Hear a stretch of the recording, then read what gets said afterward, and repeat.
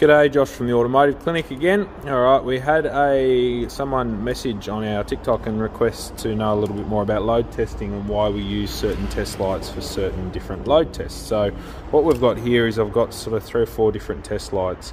First up, we've got a H4 headlight globe. Now, headlight globe, we're going to hook this up and I'll show you the current draw that you get from that. So if I hook that up to the power supply, that's at 14.3 volts. As you can see, globe's on. We've got about 6 amps roughly. So something like that, something that draws 6 amps, you're looking at a DC motor, so your fan motors and things like that. So if we wanted to load test the wiring, the connectors on a circuit for a fan, then a H4 headlight globe's perfect. Where you wouldn't use something like this is, if we were load testing a sensor power or something like that, that's when you can cause yourself and start to cause yourself trouble. That's where having multiple different test lights come in play. So if we hook up another one, this little one here is just an incandescent test light, you'll see there's a massive amount of current draw difference. So if we hook that up, 160 milliamps roughly for the incandescent light. That's a huge difference to 6 amps. Now, what could happen if you've got a high resistance or a bad circuit on, say, we'll go back to your fan circuit.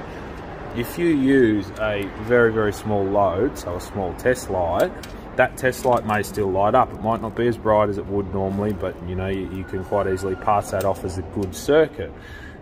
With that, same as using a multimeter. So if I hooked up an amp clamp or something to, an intact circuit, but not a functioning circuit, a circuit that's got high resistance, our voltmeter, whether it's an amp clamp, voltmeter, whatever you're reading volts DC, will read, say, 14.3 volts. The test light may still light.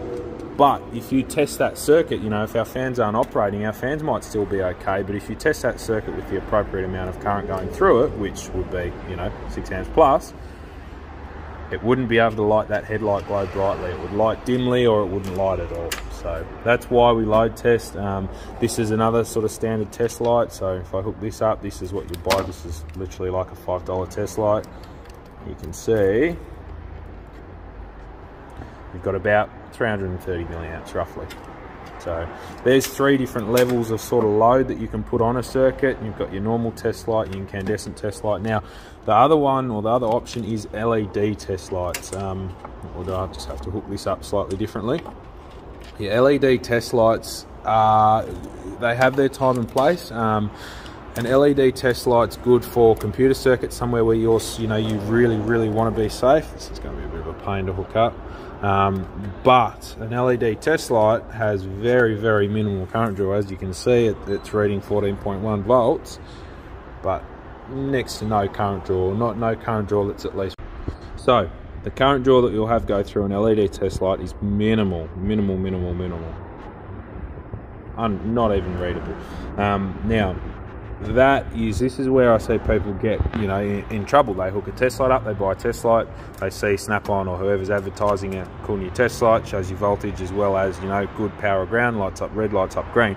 But if you hook this LED test light up and you see 12 volts, we could literally have 1 strand of copper left in that cable that's going into our circuit, and you're still going to see 12 volts because this light here puts absolutely no load on the circuit. Now, it is computer safe, but when you're not loading a circuit up, you can't tell if it's got good, circuit integrity. Might have corroded pins, a connector issue, etc. So LED test lights are fantastic. They're good for quick checks, but you have to be really aware that they put no load on the circuit. And I can't count the amount of times someone said to me, oh, look, we've got 12 volts here or 14 volts here. They get their test light, they hook it up and they go, okay, it says 14.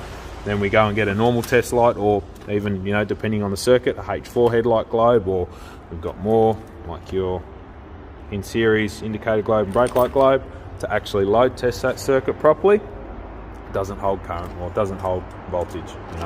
Load test doesn't load test properly. So be very careful with LED test lights. They are good, they have their place, but you can get yourself in trouble very quick with them. So I hope that explanation sort of covers what you're looking for.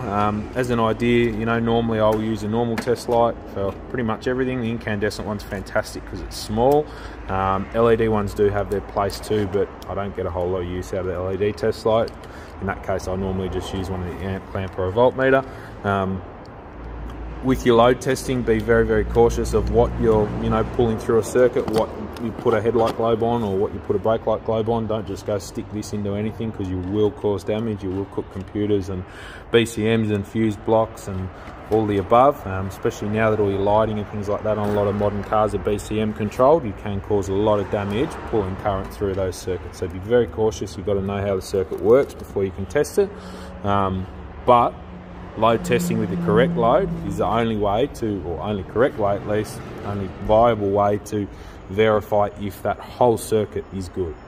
Up to that connector that you're testing. If you're testing a power and a ground at a connector, with a load test you can verify that, okay, our circuit's good, we've got no corrosion, no massive amount of voltage drop, or no split pins, no wiring that's frayed or bent or anything like that. So load testing is very important, but you've got to be very cautious of how you do it, and you've got to know what circuit you're working on and how to test it before you do it. So thanks for watching.